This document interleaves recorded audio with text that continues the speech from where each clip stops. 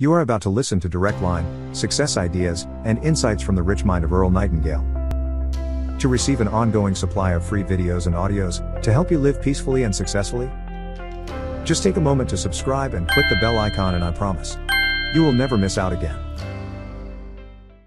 This is Earl Nightingale with the first issue of Direct Line. The purpose of this new program is to explore ideas, the best ideas from the past and present as they pertain to you and me and the mystery of our lives. Ideas about people, why they do the things they do, and why they don't do some of the things they could do. Why they live the way they do, believe the way they do, work and play the way they do. Our most distinguished and eloquent researchers in the field of psychology and psychiatry tell us that our affluent society has not brought us happiness and joy.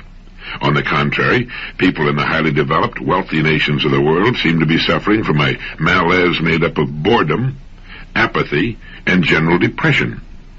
We know that people are at their best, that is, they seem to be happiest and most energetic, when they're striving toward the fulfillment of what seems to them to be good and worthy ideas. Isn't that true? People move mountains and dance and sing far into the night when they're swept up by a great idea. There's something about the human creature that makes him godlike when he's moved by a great idea, and apathetic, bored, and depressed when he's not. Wherever you find boredom, you'll find the absence of a good idea, in a child or an adult. People are depressed and bored when they know deep down in the very fibers of their being that the life they're living is not what it could be, not what it ought to be. We suffer from an all-pervading feeling of guilt when we're living below our true capacities in our work and in our play. And it's beginning to dawn upon the people everywhere that we've been chasing a mistaken concept of what success is all about. We've confused means with ends. We'll find success, each of us in his own way, when we find ourselves, and when we do, all things that we want and need will be added to our lives. The journey of self-discovery, the journey into meaning, is the most exciting on earth and the most rewarding. When we're gripped by a good idea, a succession of good ideas really, because one leads to another, we're at our best, our happiest. We may not know that we're happy, but we are, and our lives are characterized by a feeling of worth, of purpose. Ideas bring the fresh, clean air of renewal into our lives, into our home lives, into our business lives. The real fun of life is in continually bridging the gap which lies between where we are and where we want to be, and from what we are to what we wish to become. There are three main departments of living with which we should concern ourselves and in which we should succeed. They are, number one, our family lives. Number two, the way we spend our days, on the job and off. And number three, our income. The purpose of this program is to help us find more meaning, more real success in each of these vital departments. First, just a word about listening. You know, when we listen, and especially to information that involves us personally, our minds only pay attention to what we're hearing until something we hear triggers an idea in our minds. Now, at that instant, our minds tune out and concentrate on the new thought. It's like lifting the tone arm on a record player. We no longer hear anything, but the record keeps turning. Now, when you hear something in Direct Line that sparks an idea, you tune me out for whatever time you devote to the idea. You'll do this repeatedly. The next time you listen, you'll tune out at different times. Because of the way we listen, and because our attention will dart from what we're hearing to what we're thinking about, it's necessary to hear a spoken message several times just to hear it for the first time. And even weeks, months, or years later, it will spark new ideas. So if it's convenient, stop the player whenever you want to think about something you hear. Perhaps you want to make a note of what you've heard, or think about it for some time. Then, when you're ready to resume, start the player again, and so on.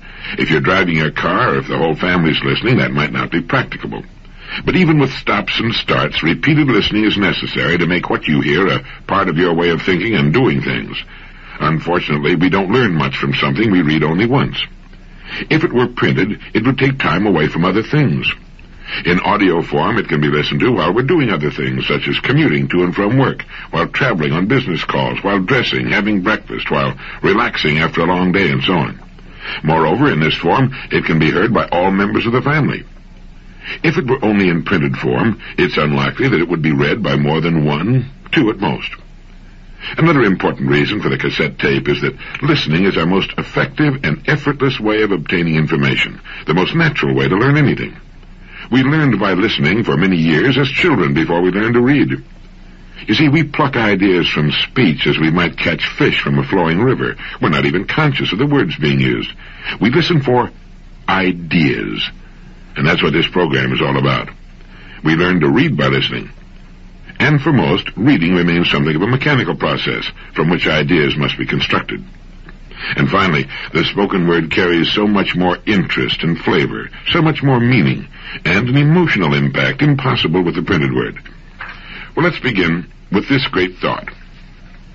It has appeared in many forms in man's literature, but I believe it was Emerson who put it best. Nature magically suits the man to his fortunes by making these the fruit of his character. We might experience some difficulty in finding out what we're really like by trying to look inward, but we have only to look about us at our fortunes, for they are the fruit of our character. The late Dr. Maslow, former president of the American Psychological Association, said you judge a person the same way you judge an apple tree, by his fruit, by what he produces. Do you go along with that? It's hard not to, isn't it? Well, what is character? My Random House on a Bridge says character is the aggregate of features and traits that form the apparent individual nature of some person or thing. My Oxford English Dictionary gives as its first definition a distinctive mark, impressed, engraved, or otherwise formed, a brand, a stamp. Any person who has had the chance to live as an adult for any appreciable length of time begins to collect about him what we can call his fortunes. They represent a merciless mirror of him as a person. They reflect his nature and constitute, in total, a distinctive mark, a brand, a stamp. Just as you can tell the name of a fruit tree by examining its fruit, you can tell a great deal about a person in the same way. And we can tell a great deal about ourselves. We surround ourselves in an environment, in circumstances, as Professor Jose Ortega y Gasset used the word, which reflect us, and which include our true beliefs. No matter how loudly we talk about what we believe in, our circumstances reflect our true beliefs. They show to others what is important to us. They reflect our degree of maturity at any given stage of our lives.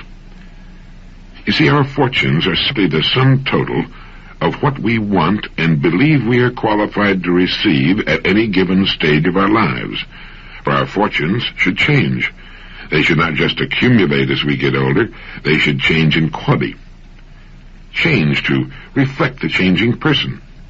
If they do not change, it is an indication that we are not changing. If they do not grow in quality, it's an indication that we are not growing and maturing as persons. Our fortunes are the fruit of our character, and our character changes. Someone once said to Dr. Robert Hutchins when he was Chancellor of the University of Chicago with regard to adult education that you can't teach old dogs new tricks. To which Dr. Hutchins replied, human beings are not dogs, and education is not a bag of tricks. We can grow through knowledge with good ideas, and as we grow, our worlds will change to reflect our growth. We outgrow our old selves and shake them off like stiff cocoons no longer big enough to contain us, and that's as it should be. That's the way a person, a family, an organization of any kind should grow. We might say that a person, or an organization, will grow in proportion to two main conditions. The first concerns his degree of receptivity. Are his windows open to the fresh breeze of renewal in the form of new ideas and creative thinking? Many persons, in organizations are closed systems. They've got their windows closed and locked, apparently in the belief that they're already the repository of all useful information. We can all name such persons and such organizations, some quite large, but shrinking. The one thing that always typifies a closed system is that it ultimately begins to shrink, and it will eventually die if it stays closed long enough. Any person or persons making up the management of any sort of organization who feel no need for new ideas, or who do not challenge their own beliefs from time to time, are on the road down toward stagnation and decay. And the second condition governing a person's or organization's growth will be determined by the source or sources of ideas. Now, if our ideas come to us only from those by whom we're habitually surrounded, those who live much as we do, we'll tend to do little more than reiterate and fortify the ideas we already live by. That's also true in an organizational sense. A person can be said to be an organization, indeed a highly complex organization. Like any other sort of organization, the overall success will be determined by the quality of management. Just as the success of any business or other organization depends for its success or failure upon its management, so does the success or failure of a person depend upon the way he manages himself. We're all units of production. We produce things and words and attitudes which reflect our management, and the quality of our product, our total product, will be determined by the quality of our own self-management. Now, we can determine the quality of our overall product by simply assessing what we're being paid for it. It's true for a person, or for a business firm, or any sort of organization. And we might say the quality of our management will be determined by the quality of our ideas. The main ideas of our lives are the main roads on which we travel. So where do we get most of our ideas? When you ask about the extent of a person's education, you must ask, who were his teachers? We need to ask ourselves the same question. We can change, we can grow, and as we change and grow, our fortunes will reflect that change and growth. That our character is the architect of our fortunes is an interesting idea, isn't it? It's so interesting that it could bring about a significant change in our way of living. It could modify or completely change our goals in life. It gives us a way of assessing the quality and the importance of the product we're producing in each of our important divisions. Let's say a company has 3 divisions. 2 are doing well, 1 is losing money. Now, the one that's losing money, provided it's been losing money for some time, would seem to indicate that it has poor management, or else it produces a product or service without sufficient demand on the part of those it would serve. Now, the same can be said to be true of the different departments of our lives. Quite often a person will be great in one department and poor in another. Great on the job and making a living perhaps, but poor at home, or great at home and poor on the job. I think we can safely say that every relatively normal person wants to succeed in each of the 3 main departments of living. In his family life, in the way he spends his days, that is, the work he's chosen and the way he chooses to spend his free time. It's surprising, how many people tend to forget that they chose their work of their own free will, just as they chose their spouses of their own free will, and the main direction of their lives of their own free will. And we all want to succeed in the income department. That is, we want an income sufficient to fulfill our wants, not just our needs, but our wants as well. Now, we control our rewards in each of these departments. If we've been adults for any real length of time, and if we've achieved any real maturity, we must admit to ourselves that our rewards in each department are commensurate with our management, with our success in interacting with those upon whom our success depends. Now, that's an idea we will accept or reject, depending upon whether our windows are open or closed. I mentioned earlier that we often confuse means with ends. For example, an automobile is a means to an end. It's a means of getting from point A to point B. Money is a means to an end. It's the means to the kind of life we want to live. It represents financial security now and in our later years. It represents good health, education, travel, a good home, and so forth. Now, in our society, these means to ends and others have often been confused with ends. The automobile, or money, in itself has become an object of veneration, not for what it will do for us to make life more convenient and more pleasurable, but rather for what it is in itself. We tend to worship objects in our society.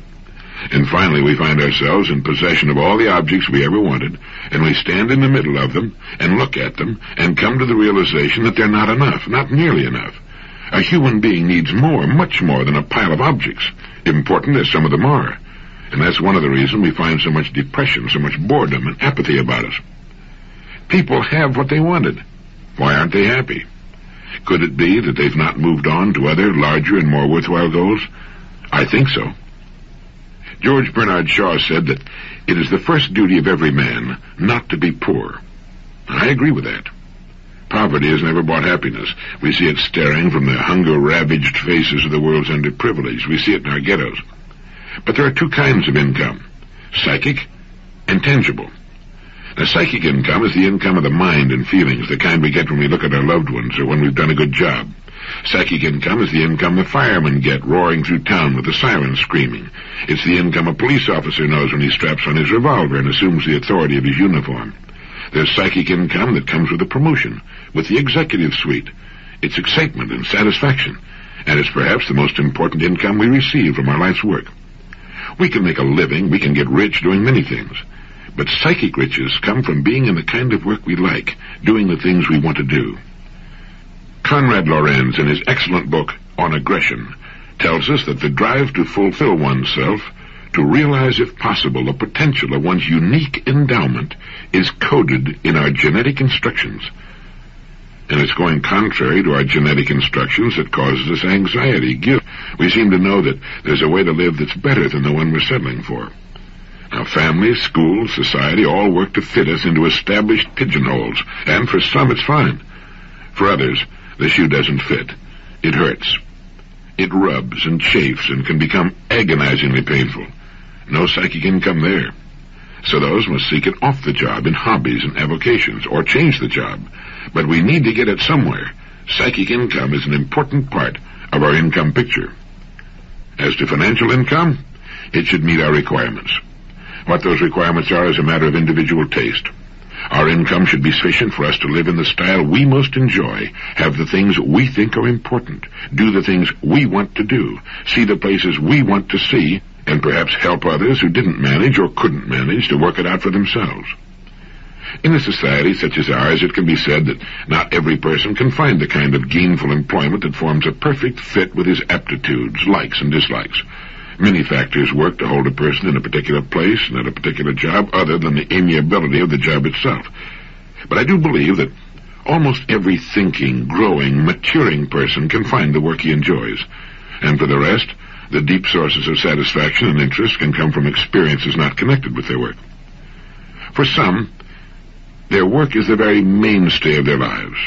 For others, it's simply the means to an end. Many people are quite content to not work at all. Most retired people enjoy their retirement and wouldn't change things for the world. But for some, active, mind-engaging work is as necessary as food and drink.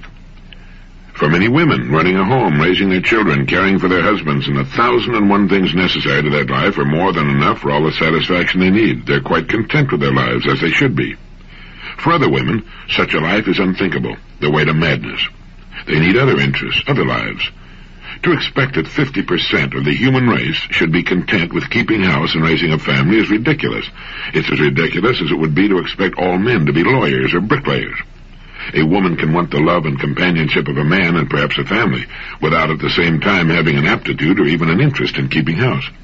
She might prefer to be a brain surgeon, a teacher, a business executive, or any one of the 200,000 possible occupations in our society.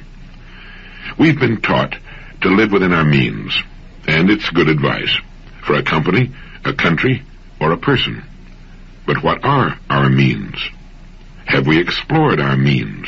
Do we know what our real means are? People say a person shouldn't reach beyond his capacity. It'll only end in frustration and disappointment. What is a person's capacity? How's he to find out what it is unless he reaches? The man and wife in the so-called average home on an average street in an average town haven't the faintest notion, as a rule, that they can sit down at the kitchen table, make a list of everything they want, number the items on the list in the order of their importance to them, and then get everything on that list in 5 years, certainly in 10. An American labor leader once commented that the American people can have anything they want. The trouble is that they don't know what they want, and this most certainly applies to income. A British survey team discovered that the average American family believes that happiness can be guaranteed with a 20% increase in income. It's obvious that most people haven't the foggiest notion as to what constitutes happiness. How does a person increase his income to the point where it more comfortably meets his needs, his present needs, and his savings and investment needs for the future? A good first step is to realize that everything we want, other people have, and will give us if we earn it. $1 from just 10% of the families in the United States would come to $7 million. Our income is in the hands of others. If our income is not what we want it to be, we must examine our product and our management. We have failed to qualify for it, or have lacked the courage and ideas to go after it. Thoreau said, "We have only to move confidently in the direction of our dreams to meet with a success unexpected in common hours." Interesting idea, isn't it? There's an exciting, renewing idea. We have only to move confidently in the direction of our dreams to meet with a success unexpected in common hours. The direction of our dreams is often nothing more than our genetic instructions, than our subconscious, our natural propensities, whatever we want to call it, trying to point us in the right direction. The minute we begin to move in the direction that's right for us, things start going our way. We begin to get lucky, as they say. So we need to ask ourselves, am I moving in the direction of my dreams? Or am I playing lockstep with millions of other people because of some stereotyped idea I picked up from people who don't know any more than I do, maybe less? People who perhaps have not proved in their own lives that they're experts when it comes to living successfully. Eric Hoffer put it pretty well when he said, we're taught not to waste time and raised to waste our lives. Something to think about. So a person, standing back and assessing the three main departments of his life, and understanding that his fortunes are the fruit of his character, gets a pretty good look at himself as manager of himself and whatever else he manages. I think, too, that it's a good idea to reassess our priorities from time to time. What is really important and what isn't? The mature person has this question pretty well straight in his mind. His goals, his needs are his own. They do not necessarily mirror those of the majority of other people. I think we'd be safe to say that with the mature person, his goals and what he considers to be important in his life will not be those held by the majority. The fact that he has goals sets him apart.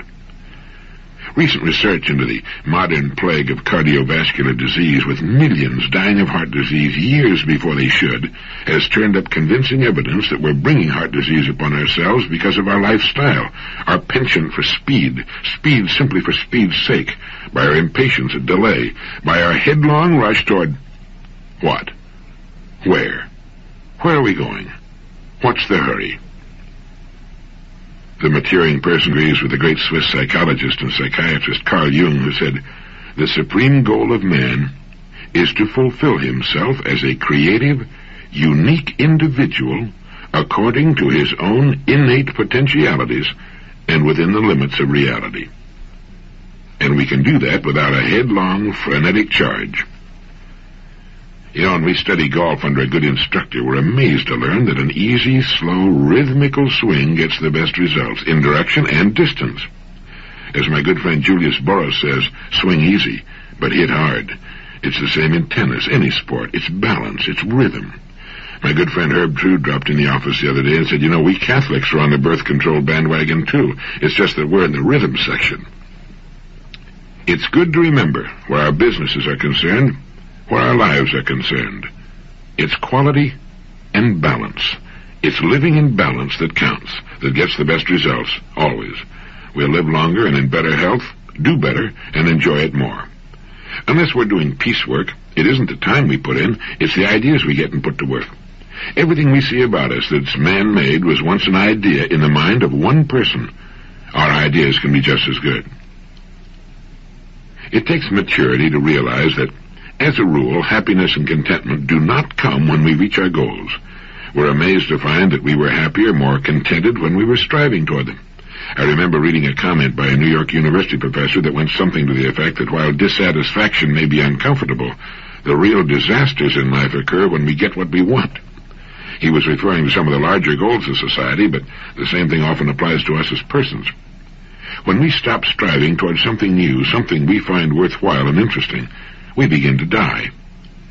It's believed that's why teachers, scientists, writers, philosophers, farmers, and others who constantly have something new to look forward to tend to live such long, healthy lives.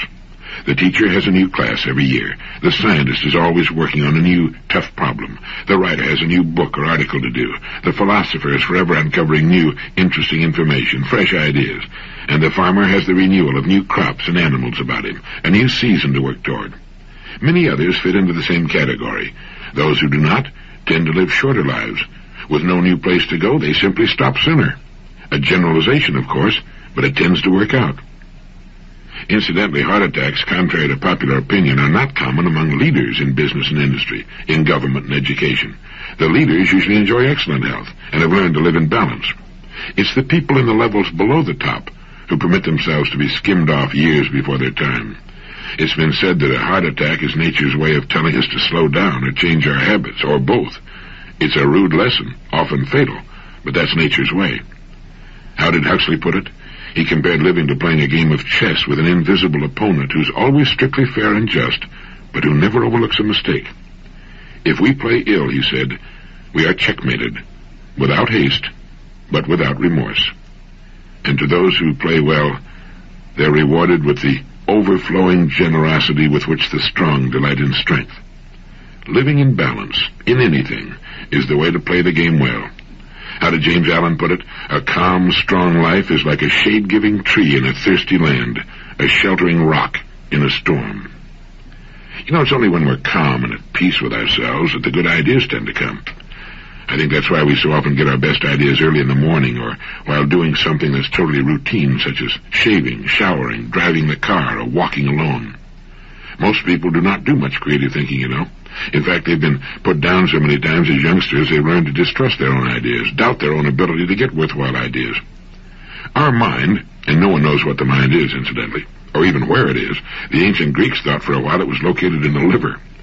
Our mind comes as standard equipment at birth. But since the demands put upon it are relatively small and it's not required to come up with new ideas, it soon falls into disuse. As with anything else, what we don't use, we tend to lose. And so it's easy to forget or never learn that we own free and clear the most amazing agency ever to appear on earth, the human mind, all of it, whatever it is, subconscious and conscious, seeming to draw as it does on the mysterious stuff of the universe, past and present. You know, there's a system for creative thinking. Perhaps you're familiar with it. First, you define the problem. Put it on paper. Quite often, just defining it leads to a solution. The next step is to begin gathering data with regard to the idea. We need to find out all we can about the possible ways in which such an idea might be solved. We need to read about it, talk to people who've had similar problems, find out all we can about it. Next, we need to write down possible solutions. Think about possible solutions. Turn the problem every way but loose. Worry it like a puppy with a slipper. If it has to do with a product, can it be made larger, smaller, a different shape or color, simpler? You know, it's generally believed that in order to produce a product of excellent quality, it must cost more. The old dichotomy still hangs on the idea that if something is inexpensive, it must not be of the highest quality. Well, that's ridiculous. It can be inexpensive and still be of excellent quality. Think in terms of simplification. Can the superfluous be taken away? Sometimes a superior product must cost more because of the quality of its components and manufacture, but not necessarily. Since World War II, we've seen some excellent products turned out at very reasonable cost. After you've thought about it until you begin to dream about it and talk to yourself about it, then forget it. Let it slip down into the great cooker of your subconscious mind, where the archetypes of your racial memory and your genetic wizardry and 10 million ancestors can all work on it and hold it up against 1,000 solutions. The mind is like a supercomputer. It'll work on a problem while we're doing other things. Let it cook as long as it needs to, and then, one bright morning, if you're like I am, it'll usually wake you up at about 4 in the morning. The answer will pop into your mind as clear and simple and perfect as anything you ever saw in your life. You then yell Eureka, leap out of bed, and write the answer down on a piece of paper as fast as you can. If you don't, the idea can slip away as quietly and mysteriously as it came, and you can spend the next 20 years trying to recall it. The next step is to put the solution to work and stay with it to completion. Don't try to play it too safe. Nobody ever got to second base trying to keep one foot on first. Either you have confidence in your ideas or you don't. Getting good ideas is only about 10% of the job. The 90% is the follow-through. The person who will follow a good idea through to completion is one of the most valuable people in our society. Every problem is an opportunity. Our opportunities are an exact ratio to our problems. We have great national problems. Therefore, we have correspondingly great national opportunities. The bigger the problem, the better the opportunity. Problem, pollution. Great industries employing many hundreds of thousands, perhaps millions of people will be built upon the problems of air, land, noise, and water pollution. Problem, population. Population means people, and whether you're serving their growing needs or helping them to hold their numbers in check, you've got opportunities. Millions are already being earned in these problem areas. There seem to be two main classifications of people in the world, the big group, which is made up of those who are part of the problem, and the small group made up of those who are part of the answer. Which group we choose to be in is up to us. A professor at MIT has said, the changes taking place in the world today are not merely changes from one form of society, one form of technology to another. They're so wide-sweeping that they're taking us from one major epoch of human history into another. We are in an order of change which is completely different from anything our ancestors knew, unless we go back 10,000 years when they invented property, ownership, work and mechanics based on the wheel. Change. Unprecedented, amazing change, and you and I are right in the middle of it. For some, change represents a threat to the status quo. For others, it represents unprecedented opportunity. For me, and I hope for you, change always represents new opportunities for growth, development, for the setting of new goals, for the moving on to new vistas, for the fresh breath of renewal. We don't know much about anything really, but most of the top people in the disciplines touching on human conduct seem to be certain of two major points. One, the average healthy person functions at a fraction of his true capacity, and two, that the most exciting lifelong adventure is bringing more of our real powers to bear in our lives.